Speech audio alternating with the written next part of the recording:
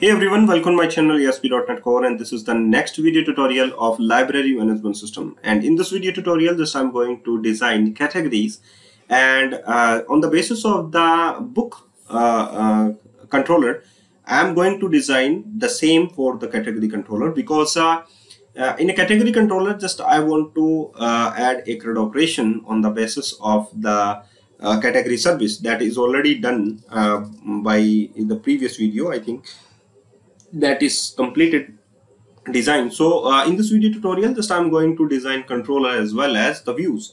Okay, so you can see this the whole video which is related to your services. Okay, so thank you very much for watching this video, and don't worry, I will provide you the better video tutorials of related to the library management system and many more functionalities and rich functionalities remaining.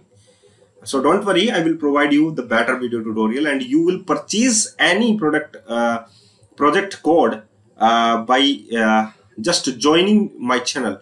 After joining my channel, you will see that you get any opportunity related to your ASP.NET Core topics.